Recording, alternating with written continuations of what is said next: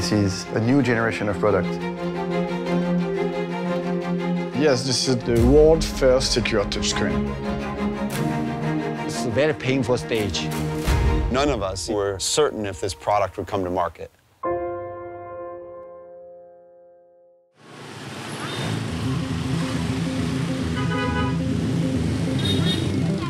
Well, we've been in Asia for the past 2 weeks, visiting all of the suppliers it takes to make the Ledger Stax real. And this is a very important trip because this is the trip where we do one last final check.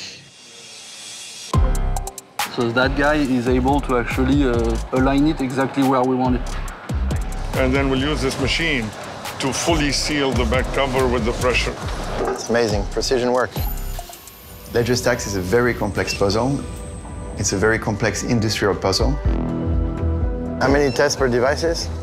Yeah, 220.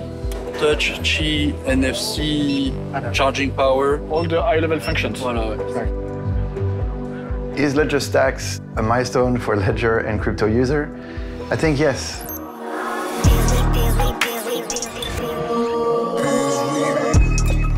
It's definitely a milestone for Ledger. We are making crypto always secure, but this time much easier to use.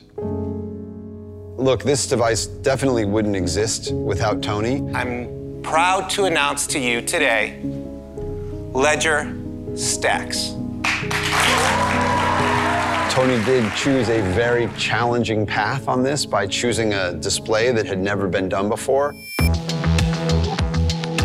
Can we make a credit card-sized device that can hold all your digital assets on different versions of stacks? Can that credit card size really work? Wouldn't it be fun if they could interact in some way? How can we tell what's on the device very quickly to take it so we know that we're grabbing the right thing of value? How can we make sure that you can know it's yours without having to use battery all the time? And that's where I came up with the idea for Stax. And he said, so it's gonna be an e-ink display, but the display curves all the way around the edge. And then you can like read what's on the spine. If Ledger alone had built this device, then it would not be this beautiful. If Tony alone had built this device, it would not be this secure. What we really wanted to do with Stax was to keep the same level of security that we have on all our devices while improving the UX. As a user, when you sign a transaction, you want to be able to verify what you are consenting.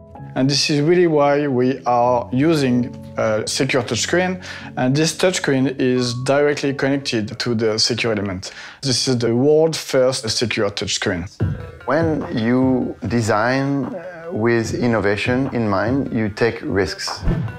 No one has ever done an e-ink curve screen that is a touched secure screen. So there are a lot of world firsts in this product. And when you try to do world first and when you try to be very innovative, there are a lot of hidden stones that you don't see on the road on which you can trip. And this screen was a big stone that we tripped on. C'est un laser? Ouais, ouais. C'est super précis, c'est précalibré, tu le vois là. Il a des petites marques pour se retrouver à chaque fois. And for a long time, we didn't even know if it was possible. For every 100 of these, that they attempted to make, at the beginning, only 2 would be good. Incoming quality control has been our most challenging part. And then that number would go up and up and up and up over time. So this all started 6 weeks ago. That's right. And then we in Taiwan. That's right. And this is the first time you can test. Yes. Does the screen work? Does it work or does it not work? 6 weeks later, okay.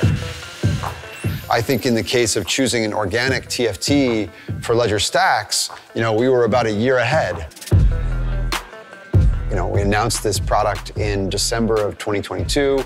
We thought we were going to be launching it in March of 23. And now here we are shipping it to customers in May and June of 2024. And it's only because the team showed a lot of resilience and everyone showed a lot of patience that we are where we are.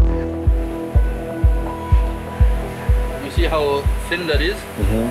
That's very tricky. Here you go. Very carefully remove it. I also have in mind our partners. If the partners hadn't believed in this, we wouldn't have been able to do it. Without the partners who are willing to invest in the front of that process and to actually, lose some of the output so that they could ultimately get to the good output, without them believing in the technology and the long-term viability of the technology and our product as being a path to this technology being used in, ultimately tens of thousands of different products, then this product wouldn't exist. Though it's a very painful stage, it's 2 years ago or one year ago, but because of confidence about technology itself, because confidence about the product you designed itself, the first moment I see your product, it's really amazing me, actually. To be honest, it's a very amazing product. So I do think it's a bright future.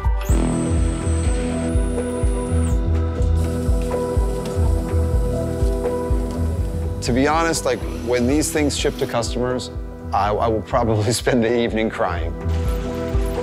I think it's going to be a proud moment for Ledger. I think it's going to be a proud moment for everyone that is a customer at Ledger. And I think it's going to be a proud moment for the crypto industry. And the magic happens. This is the production quality of Stax that you have in your hands. That's wonderful. Feels good. Amazing. Were you finally stubborn to keep on going or resilient? I think that, the difference between resilient and stubborn is kind of in the results, right? If you keep doing the same thing and fail repeatedly and never find the end of the tunnel, then I think you're just stubborn.